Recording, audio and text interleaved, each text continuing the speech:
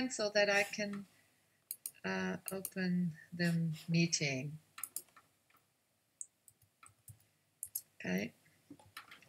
Okay. Welcome to this afternoon session of the ELD MOOC. Welcome to this for a fifth session about how to do a cost-benefit analysis. I would like to welcome all of you, and particularly our distinguished speaker, Professor Hans Hurni of the University of Bern in Switzerland.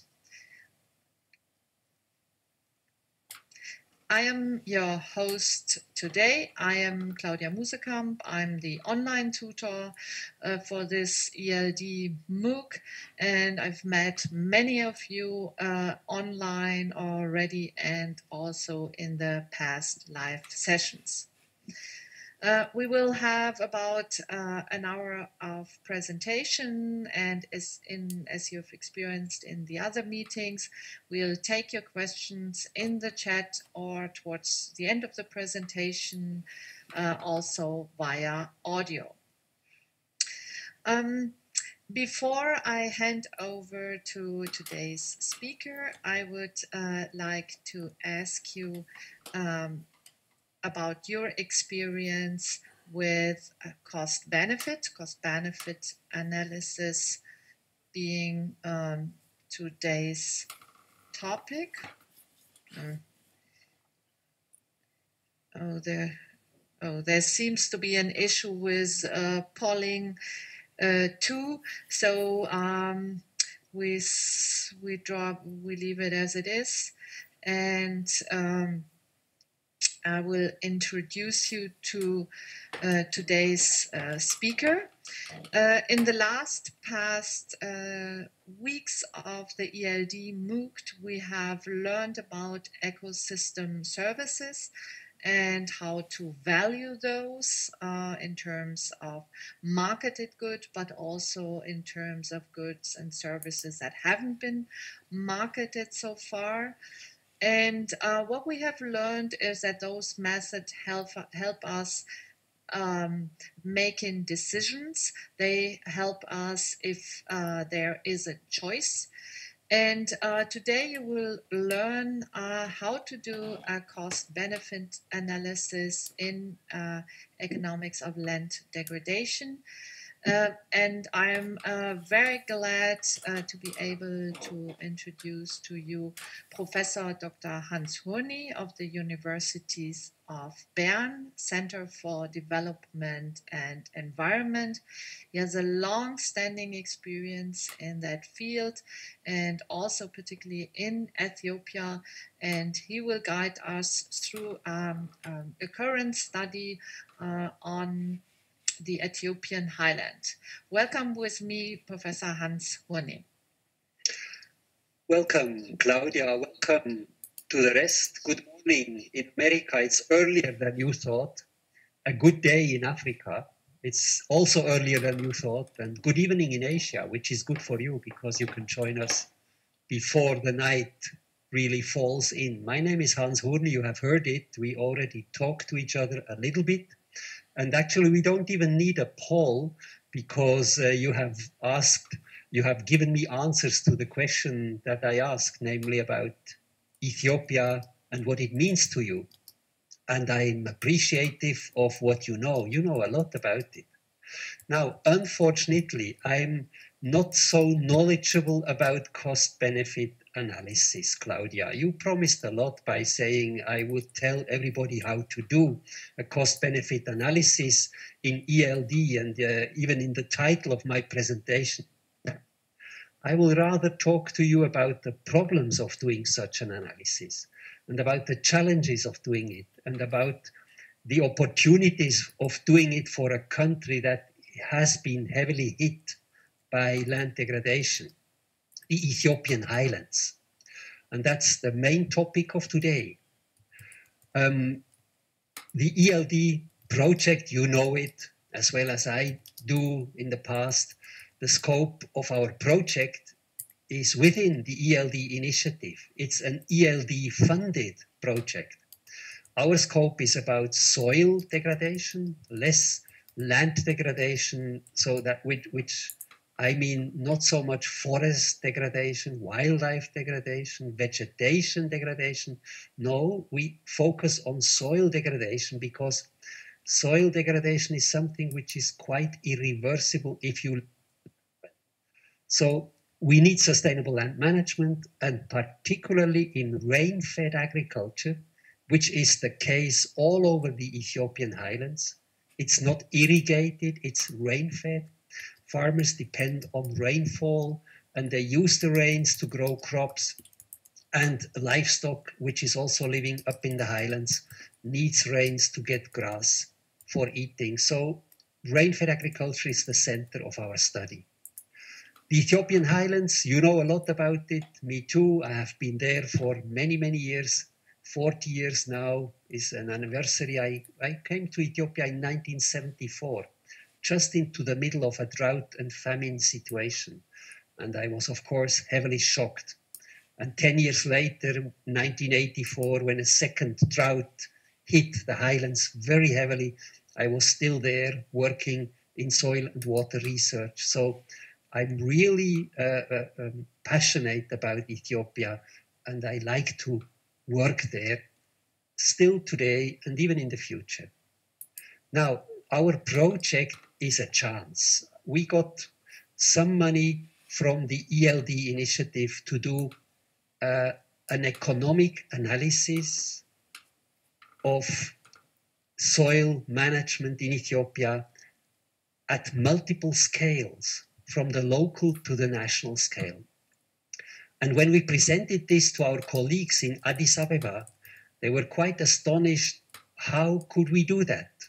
Is it possible to zoom in and zoom out like on Google Earth and still get economic valuations on each level of looking at? And we said, yes, we can do it. Maybe we promised too much, but let me tell you more in detail now. So the strategic focus is threefold. You see 3 sentences. The first one being, we want to provide a spatially explicit model for cost-benefit analysis. And that was new to our colleagues. It was new because normally economists, they work with cases, with typical cases.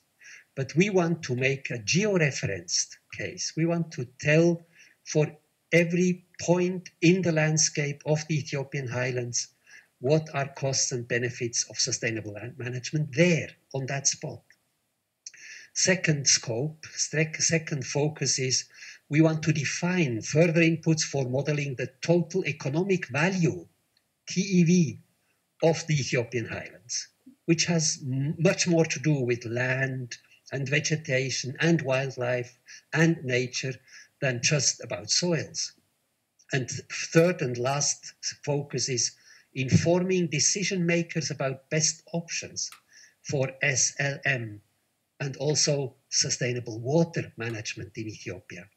And when I say decision makers, then I can tell you that 3 ministers are closely following up our work in Ethiopia: the Minister of Water, the Minister of Agriculture, and the Minister of Science and Technology. So we are carefully observed. We have to take care that we present something that is useful to them, to their activities, because the ministries have the responsibility of supporting farmers at the end. And so farmers need SLM to improve their living situations. But is that economic? That is our big question still now. When we look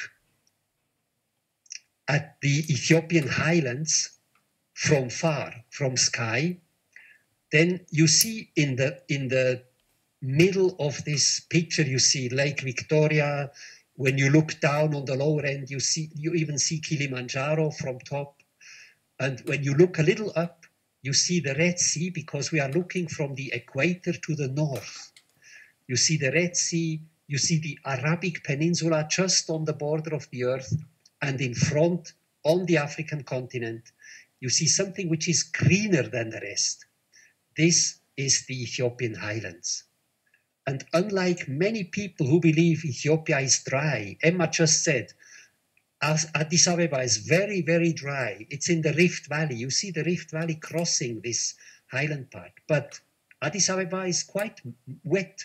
It's not even moist. It's wet. You may have happened to be there in the dry season when it's really dry, but only for about 3 months. So the Ethiopian highlands, they are where I put the circle here.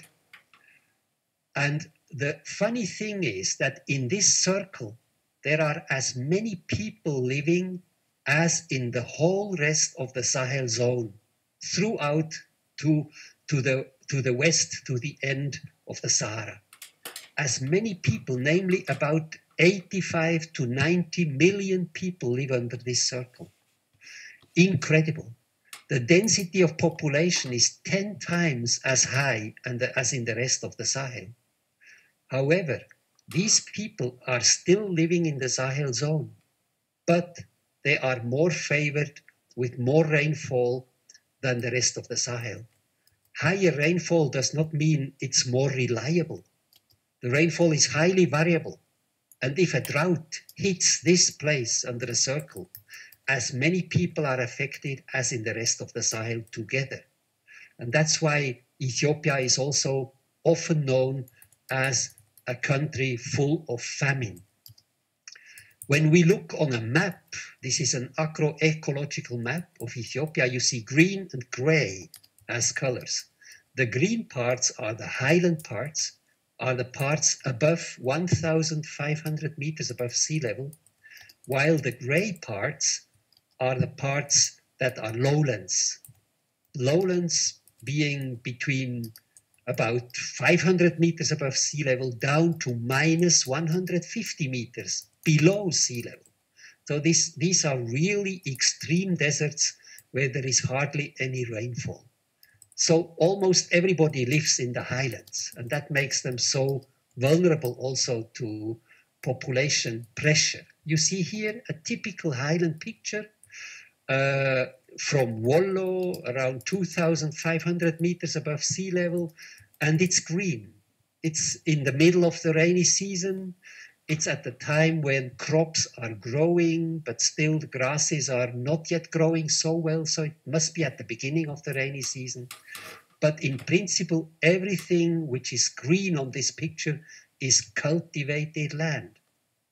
And if you are from a plain, if you are from Canada, if you are from Germany somewhere, you are not normally experiencing such steep slopes for agriculture, for cultivated land, which means these lands are exposed to the rains. And if it's not terraced, farmers have a problem to keep their soil in place. And that's a basic problem of the Ethiopian highlands. And the agricultural system in Ethiopia is very traditional. Still today, plowing is with oxen, a pair of oxen with a very simple iron-peaked wooden plow on steepest slopes, here up to elevations of 3,600 meters above sea level. By the way, this is inside a national park. I happen to have worked as a warden, as a head of a national park in the 1970s. So this is a picture near my house at that time. A place which should be reserved for wildlife, but farmers have been forced into this area due to a lack of land.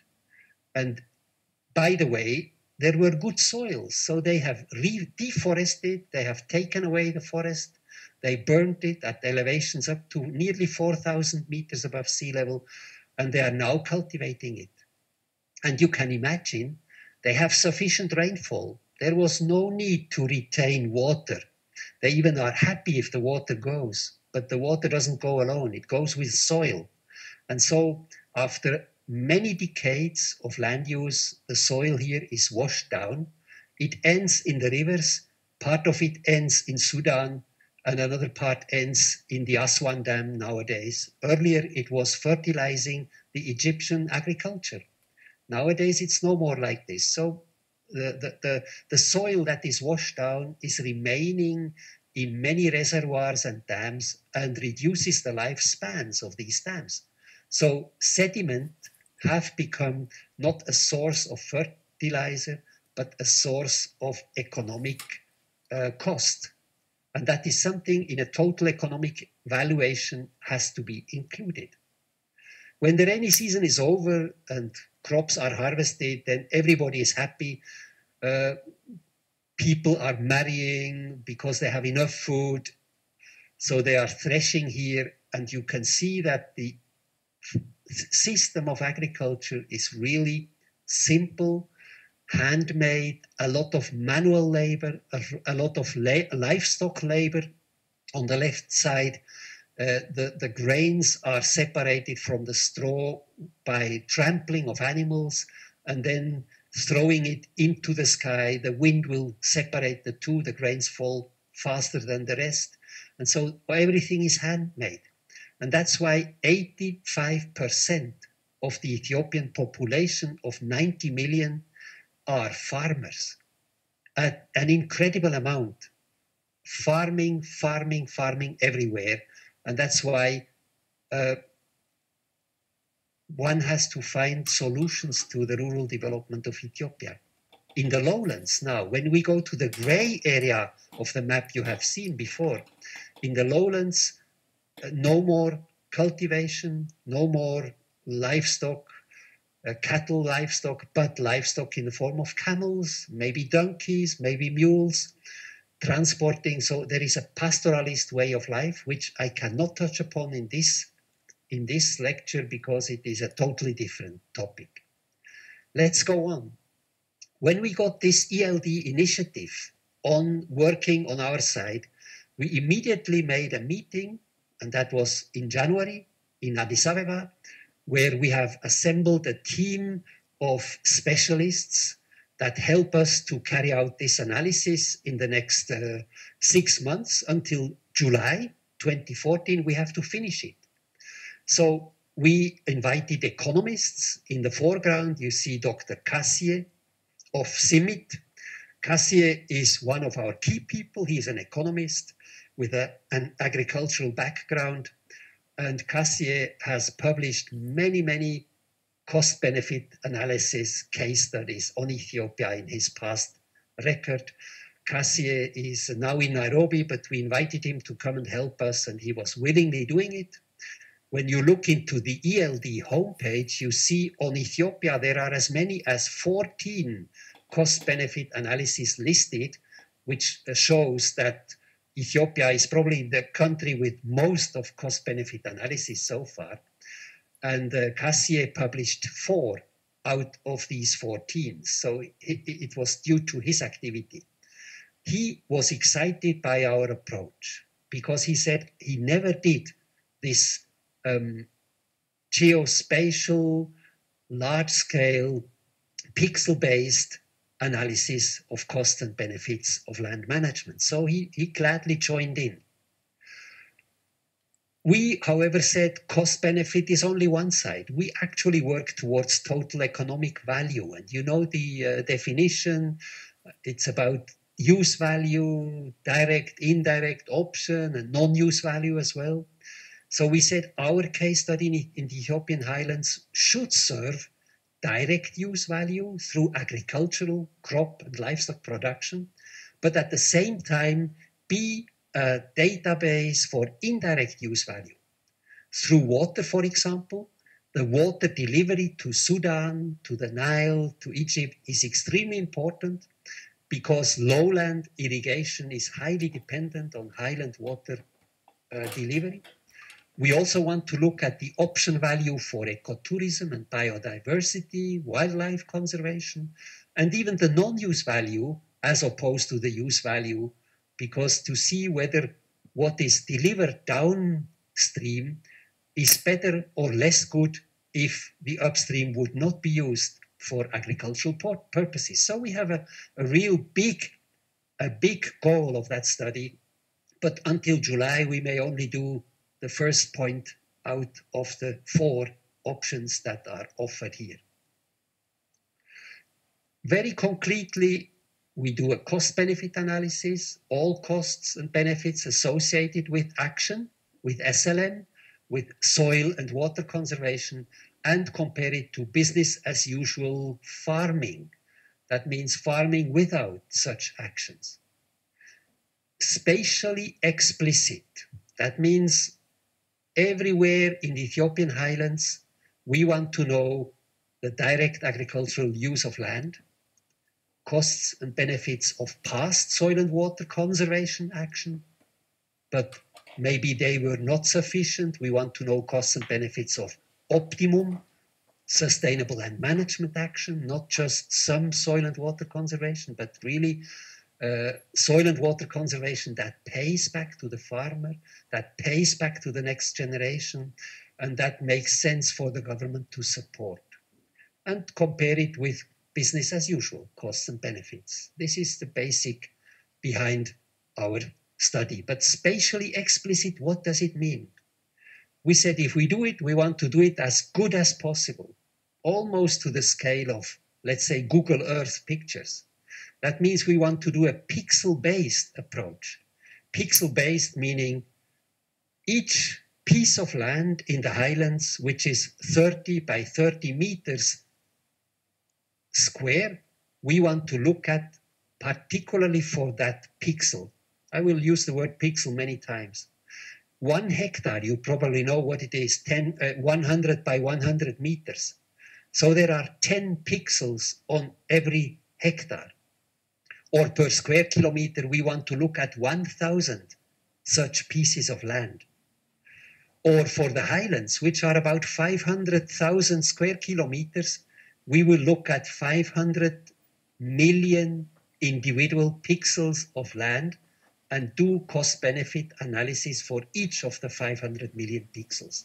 This is crazy, you will say. Okay, let us be crazy, that's fun also. But before that, I want to show you what erosion does to Ethiopia. This is a piece of cultivated land. And I tell you, every piece of land which is cultivated in Ethiopia looks more or less like this in the rainy season. It is exposed to the rain. There are no grasses to protect that soil. Cultivating means removing weed, removing grasses, making it ready for crops. But during that period, before it is growing and after it has been plowed, at the onset of the rainy season, you get extreme rates of soil erosion. And part of it, maybe 20%, 10%, 30% of it reaches the rivers. This is the small Abai, the small Blue Nile. Not a big river up in the highlands, but you see how much soil it is carrying in the water. So we look into that one. And why that river? You know, this river is part of the Nile system. The Blue Nile brings 50% of the water of the Lake Nasser at the Aswan. Half of that water which reaches the Aswan comes from the Blue Nile, from the Abai River, how it is called in Ethiopia. So this is the biggest share of all rivers of the Nile is the Abai River. And this Abai not just brings 50% of the water, but about 90% of the sediments. And so if we manage to improve land in the catchment of the Abai, the Blue Nile, we may be able to reduce the total sediment load of the Nile, which will eventually fill the reservoirs downstream. So that is our challenge. But the challenge is also on the spot, on the pixel, on each farmer's fields. You see here the white parts are parts where approximately 1 meter of soil has been eroded since farmers have started to cultivate the land. And I tell you, this is not a special picture from some selected site. It is rather a typical picture of the Ethiopian hills at the beginning of the rainy season. So it is shocking. because on the white parts of this landscape, you cannot produce anymore. So eventually, when the soil depth is 0, the yield is also 0. Pixels that are on these white fields do not have any more crop productivity. And that is something economically that we have to take into account. I'm now summarizing. I'm almost in the middle of my presentation. These are the 6+1 steps that are proposed by ELD and by UNCCD in their methodology 2013. And we have now gone through 1 to 5, more or less. We know the scope, location, spatial scale, strategic focus of the study. We have seen some geographical characteristics, geographical in the human sense, geographical in the population sense, geographical in the topography, landscape sense. And of course, we must have much more information on ecological and social characteristics of each of our 500 million pixels of the highlands. There are many types of ecosystem services on these pixels, but also throughout. You know them. You know there are the supporting services that maintain the ecosystem by itself, but since most of the highlands are used for provisioning services, for providing food, providing feed for animals, providing fibers for clothing, providing fuel for biofuels, why not? But these provisioning services are endangered if the supporting services of these ecosystems are not maintained.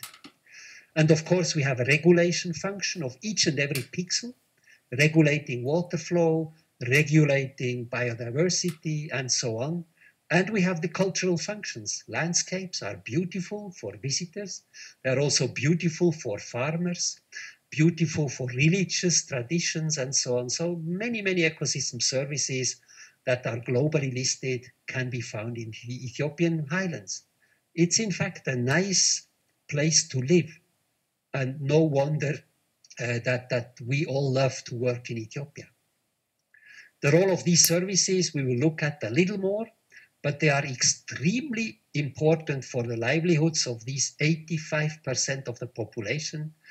When a country has so many farmers, these farmers almost fully rely on natural resources. So it's an extreme case of ELD analysis. And land degradation is also extreme. We have seen it, and there is immense pressure on the land, which we also have to look at. Now, before taking action at the end, let's now look a little closer into the cost benefit. And of course, on these pixels, we need to know how much water is going off it, how much soil is going with that water. For each and every pixel, we have to apply a model that at the end, when we look at cascades of pixels, when it ends in the river, we should also be able to calibrate our models. Let me go here. Calibrate our models. So this we did by monitoring runoff and monitoring soil and sediment loss in rivers, in these small catchments. We did it in many places throughout the highlands. I started it in 1981, and my colleagues in Ethiopia have taken it over when I returned back to the University of Bern. But I'm still backstopping, and I can tell you some of the persons that you see standing on this small bridge, they are still working there after 33 years, doing this job carefully and for science purposes very, very usefully.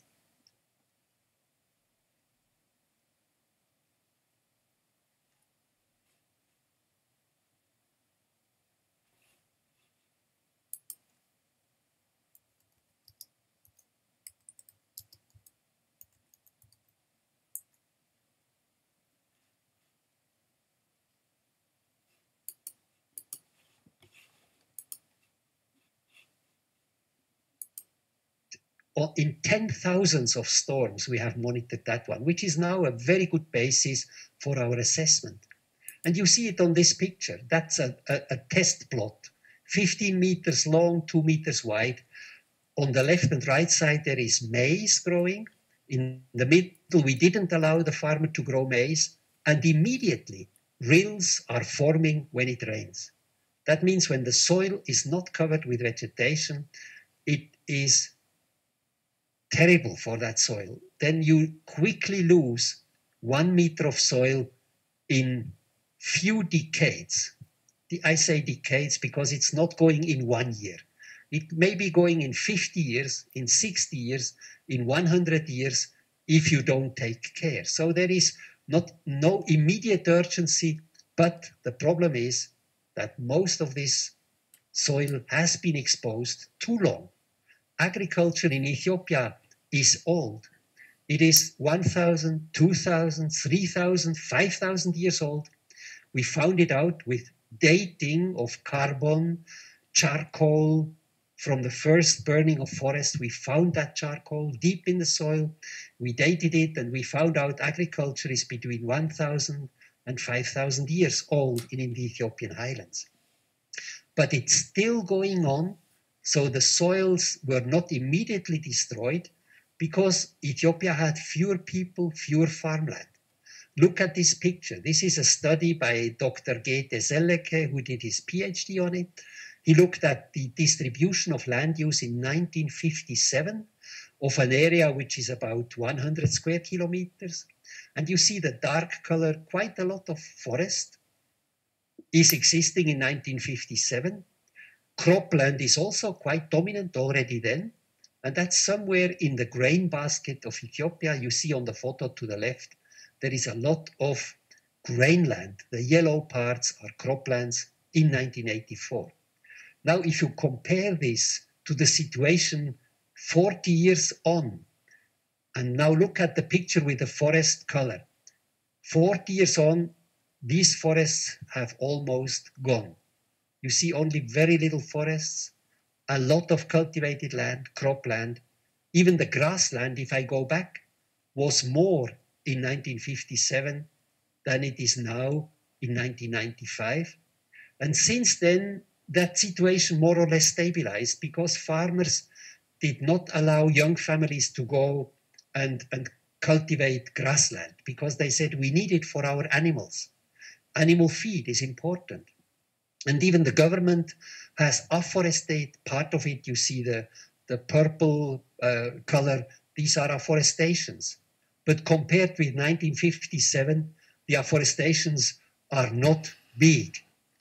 So bringing back the forest is probably not possible.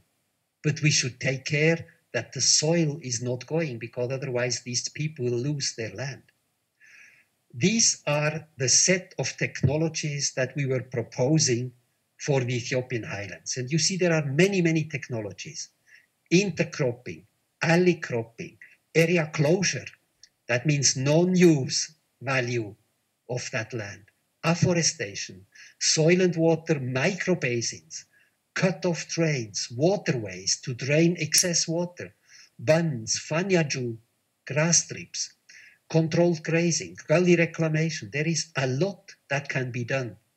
But everything is at a cost, you see? And that's the problem. This costing and the benefits for farmers or for society have to be assessed for each and every piece of land throughout. And this was not without action. As far back as 1983, we initiated government programs to take place in research catchments. You see them here. Bunds, the white spots you see are actually people working on bunding. And they did this bunding in 1983 using food for work programs. And you may know what it means. It means that farmers are compensated with grain and oil for work they do on their land for a certain purpose, like soil and water conservation in this place here.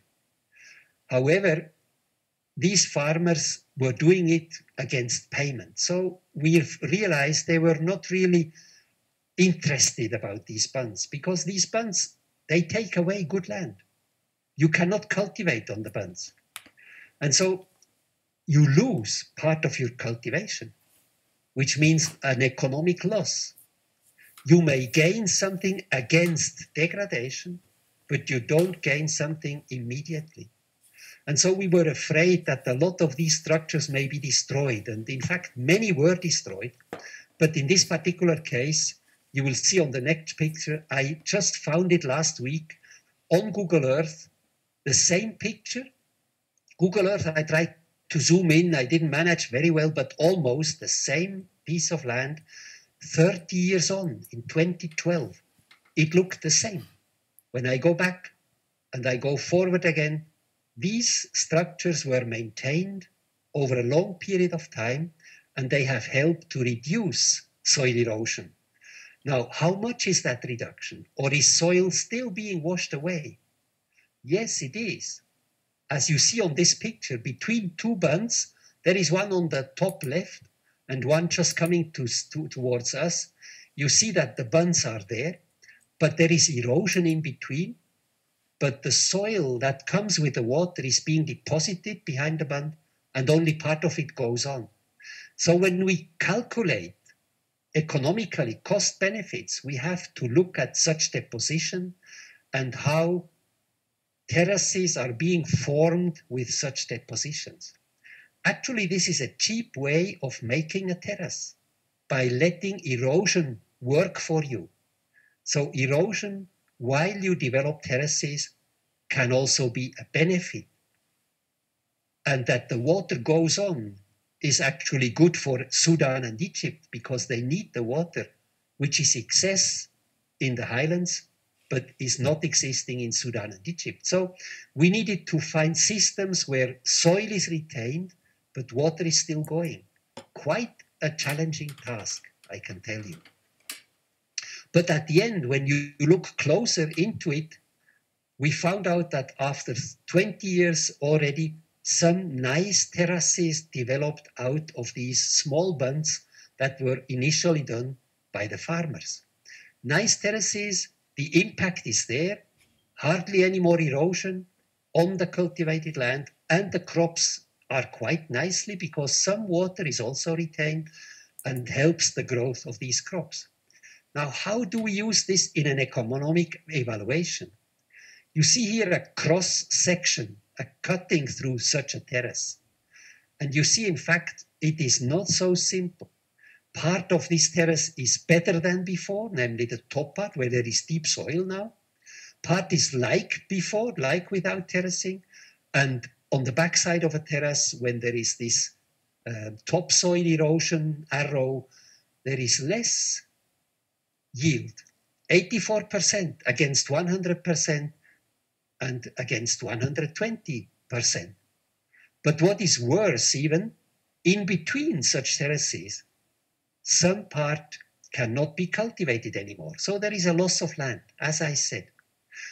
So our big question is, in the catchment, in the whole watershed, is this conservation beneficial or is it not? And we have done monitoring over many years, like on this catchment, 110 hectares over a period from 1981 to 2002. We looked at the total grain and total biomass production of the whole catchment. We monitored it. And you see the red arrow. That is the time when soil and water conservation was introduced. It was immediately followed by 1984 drought, where there was hardly any grain, hardly any biomass. You see the 2 points are very near each other and way down. But all in all, biomass has steadily increased over the last 20 years and grain also, which means introducing such measures are eventually beneficial, at least when you compare them with the loss of soil that otherwise would happen if you wouldn't have done it. And this brings me back to our assessment. We made 4 components in January. We decided on 4 components. We said if we want to characterize 500 million pixels in the Ethiopian highland, each of them individually, you cannot go from pixel to pixel. That's clear.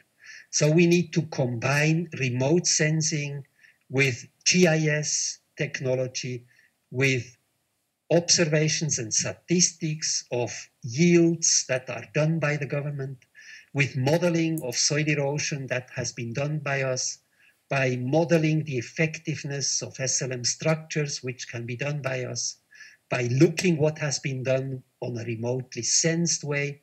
So we had 4 components. The first one, we decided to do a careful land cover classification at high resolution on a national scale. High resolution means to the pixel. We know for each of the 30 by 30 meters, is it cultivated? Is it grazed? Is it not used because it's too arid? So it depends on the agroclimatic zone where this pixel is found. And the team, they found a methodology how to do it. And I can tell you, this is probably the first and only one for the whole of Africa, if not the world, where grassland can be separated from cultivated land. Everybody who works with remote sensing knows it is easy to classify forests. It is fairly easy to find irrigation areas, but it is very difficult to differentiate in rain-fed agriculture what is grazed and what is cultivated, because that depends on the season. Sometimes you may see the difference because one is plowed, the other one is not. But when everything grows, when the crops is growing, then you don't see the difference anymore. So that is a component where 5 people were engaged, and they have been working since January up to now, and they have nearly finished their classification. Another team, led by one of my PhD students, by the way, component 1 is also led by one of my PhD students, Tibebo. Thank you very much for doing it. The component 2 is also done by one of my PhD students, Asnake from Bahar Dar University in Ethiopia. He found a methodology using Google Earth to detect automatically existing terraces on the land. Automatic mapping. Asnake will come next week to do his PhD exam, and he will pass, that's for sure. And at the same time, he is now working in component 2. For each and every pixel, tell us how many terraces are on these fields. He is able to do it only where he has high resolution Google Earth access. And that's not the case for all of Ethiopia, just about half of the islands. But nevertheless, we get a good indication from him. Component 3 is the modeling, where I have most experience, the relationship of soil erosion to crop yield. We do that with many models. I will just show you how. But this is a component where we feel quite fit, and we can do it within the next 2 months. Component 4, I have to rely on Dr. Kassier. Menale will do the evaluation of the costs of soil degradation and the economics of SLM practices together with his Ethiopian colleague, Berhane. The two will do the economic evaluation, the economic valuation even, cost-benefit calculation based on our figures for each and every pixel where it is in space. And that's quite exciting for an economist. He said he never did it before. So we are looking forward so that we can finally discuss livelihood options under this component then. And this will be a big step forward from what has been done so far. There have been studies like this one showing you how 200 kilometers, that's the scale you see on this picture on the left, they were using a population density mapping, but their squares are quite large. They are 5 by 5 kilometers each square on that picture on the left, on that map on the left side. Whereas on each of these 25 square kilometers, we will have 25,000 squares. So we are refining this map on the left by a factor 1 to 25,000. And on the right side, the pixels are much smaller. They are 1 square kilometer. We are still refining even this map by a factor 1,000. There will be 1,000 pixels on each of the small points. So we will be providing a database which allows the Nile Basin Initiative, which did these maps, or the Ethiopian government, the ministries of water, of agriculture, of science and technology, to zoom in via internet and to find out for each and every place what we have been able to collect. Just an example. That's from the component of land use classification. You see the pixels now are much smaller because the map shown here is only about 2 kilometers wide, 600 meters, you see the bar. So we can compare with high resolution Google Earth, and we found out our assessment is good. We can really differentiate between grassland, bare land, cultivated land, bushland, shrubland, about 22 categories of land use. So we will be able to really go into detail. And on the figure below, we see we can automatically map the quality of soil and water conservation structures in one of the places, but all over Ethiopia, wherever we have high resolution Google Earth pictures. Thank you, Google Earth, for helping us in doing that work. We really love you for that. Now, the modeling will be a little bit more complicated. You see here the relationship between crop yield on the vertical with soil depth on the horizontal. So for every pixel, we need to know soil depth. We need to know in which agroecology this is situated. We need to know whether it's hot and dry or whether it's cold and moist, what crop basket is growing. And this here is an example number 23 of many we have developed, of a middle altitudinal zone which is favorable for everything, which has been treated with soil conservation, fanya juu we call it. In Swahili, this is throwing uphill, making bunds above the ditch. And so we see when the soil is deep, 80 centimeters or more, we think the crop yield can be nice. 2.8 tons per hectare, which is 28 quintal per hectare. That's a nice crop, even under subsistence agricultural conditions. In case this is modernized with fertilizer and so on, it can even be raised. But currently 28 or 2.8 tons per hectare would be a nice result for a farming family. However, when soils get thinner, this will be reduced to nearly zero when there is no more soil. So if we find on a piece of land some 40 centimeters of soil, this crop basket with a yield of less than 15 quintals or less than 1.5 tons per hectare, and even less. So it is going down. And this is one of the models we apply according to pixels, according to agroecologies throughout the whole highlands. And then again, back to my pixels, these 30 by 30 meters. You may find some land cover, cultivated land. You may find on a steeper slope, that's the below block diagram, you may find one conservation structure which has been traditionally applied. So we want to know what is the erosion from that, what has traditionally been done there, and what is the yield at that time. This is what we will do as a factor for productivity, as Kunutur is also rightly chatting at the moment. So this relationship we want to use as one input factor into our modeling. Steep slopes differentiated from gentle slopes according to the local situation as we find it. And then, of course, in the past 40 years, there has been a lot of soil and water conservation carried out on some pixels. Only about 20% of the highlands in need of soil and water conservation has been treated so far.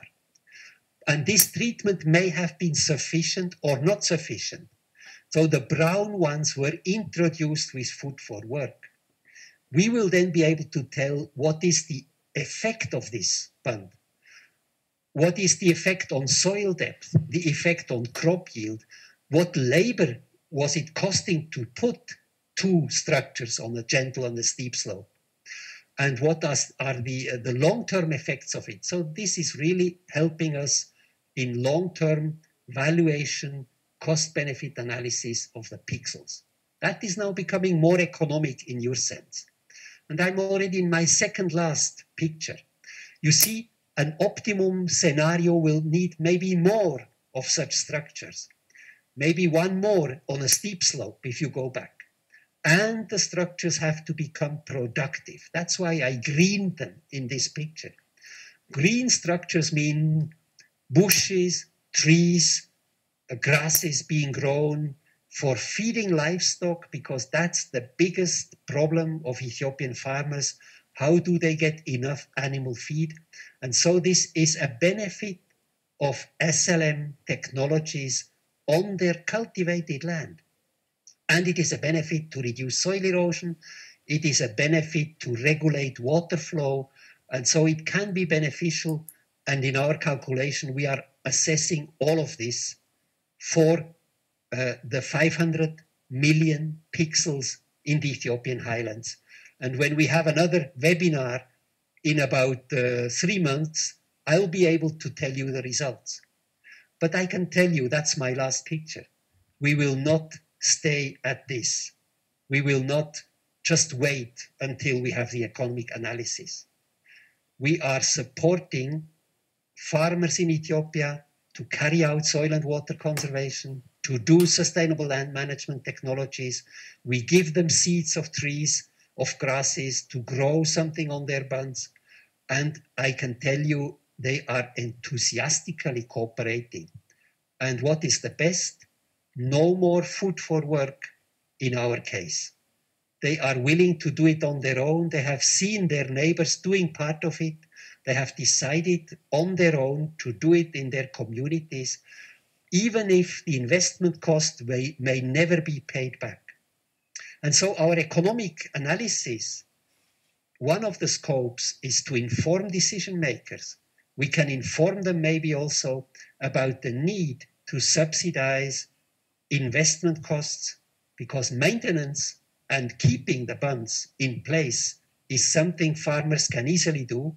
Maybe the investment is a bit too high for poorer families, for female-headed households which have less work, labor force in their households. So it needs some social inputs, and that may be something even for the international cooperation.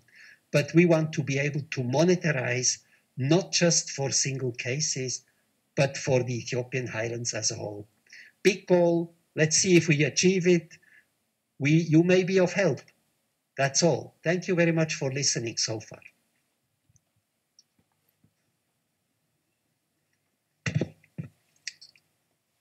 Thank you, Hans, for a great presentation. Amazing on your work in the Ethiopian highlands. I think you have shown us, given us a fabulous insight into your work and into what is important in Ethiopia and how your scientific work can help better the livelihood of people. So thank you very much. Thank you all for the good feedback I'm getting through the chat. I'm always a little looking down to the chat corner. Thank you very much. Okay, I see a lot of feedback coming in. There were some questions in the chat, and I've prepared some questions as well.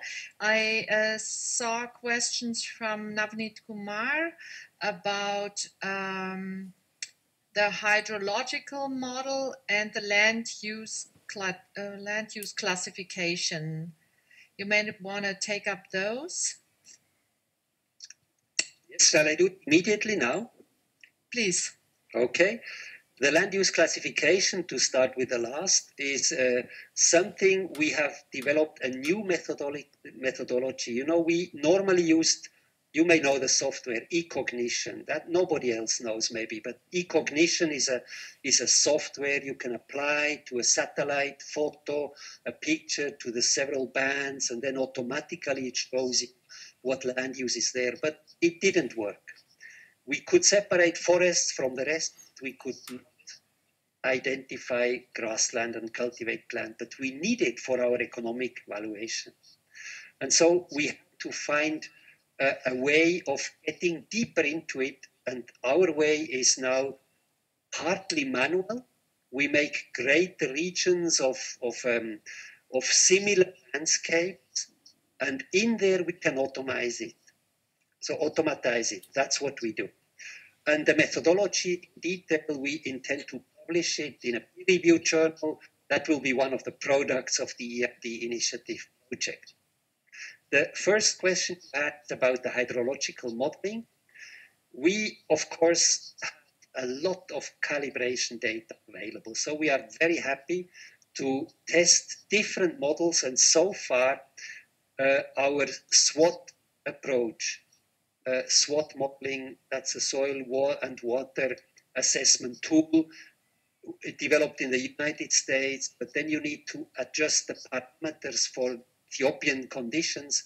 That is something we calibrate with the help of our monitoring sites, and we validate it again with larger catchments that we have started to monitor a few years back. So we have a possibility, but this is not part of this study. This is part of a much larger study we are carrying out since 33 years now.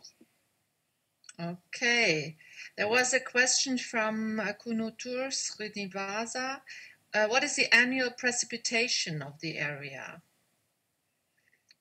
I'm just, that I can say very quickly, it is from 0 to 2,500 millimeters per year. Okay. Seen one remark by Kununtur who says one could use different, now it was saying that different seasonal images. Yes, we are using Landsat, and we are also using more. Now I'm technical, I'm sorry. These are different satellites, but their resolution is not so good, not as good as Google Earth. They have 30-meter resolution or 250-meter resolution, so they give only very shabby pictures of the landscape, unfortunately. Mm-hmm. And there was one more remark by Kunutur about sustainable land management and envisages introduction of animal component. Such a Yes, you know, there are almost as many heads of cattle, small ruminants, large livestock, as people in Ethiopia. So every farm household has at least one oxen, not more than one, so they have to share, get two to get a pair for plowing. They have a donkey, they have a cow, they have a calf, they have 3 sheep, they have several goats. So there are as many people as livestock in Ethiopia, and that's one of the other problems. How do you feed not just food for people, but feed for livestock? That is part of our modeling. We look at the productivity of grassland, how much it brings for livestock feeding, and we are valuing economically the costs and benefits also of grassland. Mm-hmm. Okay, folks, we won't be able to take questions via audio today, so please pose your question, write your questions in the chat box, as many of you have done already, and I will take those questions in and read them to our distinguished speaker today. Surya having a question, Claudia. Yes, I saw that. What was the reason to select Ethiopia? Because it's probably the country with the highest land degradation in the world. Very simple. Okay. I didn't apply for the ELD initiative, but then we were invited to come in and provide our results. We didn't even think of it. We were so busy with other things. But I tell you now, I'm very happy to be with it. Okay, there's one question from Gertrude. So, which are the factors you will take into account in calculating the benefits and the costs? I'm sorry, I was just reading again. I'm sorry. A question: what are the factors you will take into account in calculating benefits and costs? Now I have to forward this to Asim and our economists, but we virtually take all possible factors into account, which he already used in his previous studies: labor cost, access cost, costs of replacement cost, fertilizers when there are nutrient losses, costs to maintain, costs of erosion, how much soil depth, reduced soil depth affects crop yields. We look at benefits, that means crop yields. We look at water, how much clean water is getting out. So there are really about 20 or 30 factors, and we will publish the methodology of our ELD project very soon, as we have to finish it on time. And then you can have access to it. The listing is a bit beyond my possibility. You know, I'm not an economist myself. I'm just happy to work with them. Okay, there are two questions related to local people and labor. One is, did you involve the local people in monitoring soil erosion? That's number one. And the second is how to capture labor cost, since a lot of work is done through for free. Thank you very much. For involving people, I just didn't mention it because it is so clear to me that you can only do things in a participatory way, and it's always with people. The work, the discussion, even the stud topics, we are applying a transdisciplinary methodology. That means we are not only working with social, economic, engineering, and physical scientists, different professions. We once had 24 disciplines involved. We also work beyond science. We are applying a participatory way of including local knowledge in all our activities. So we have, over the past 40 years, we have learned so much from local knowledge, from people that have told us what we have to look at. They have told us what are benefits, what are costs. They have opened our minds all the time. And for us, it is a standard to get a transdisciplinary workshop at the beginning of each and every research, and to get the feedback from local people before we define something. The next question, very briefly, about labor cost, was it's something where you have to take opportunity costs, as far as I know the term, right? We see what voluntary labor is invested, and we calculate it at the opportunity cost on the location. And that's very location specific. In Ethiopia, when you go far away from the road, people have to walk on foot. That's 60% of the landscape, by the way. And their opportunity costs are dropping to very immediately about 1/4 of costs of near towns. So we also have a model of costing it according to distance from road to availability of labor, because farmers are willing to work for much less theoretically, and in fact they are working for free, because there is also certain regulatory pressure from government, I must say. Government saying we need to do it, and we are expecting from you to do it. The legislation says if you don't care for the land, you may lose it. Land is government owned. And so the economic questions are really challenging for economists, because they're not as easygoing as somewhere in Europe or somewhere where there is a lot of private ownership and all the labor is being paid and so on.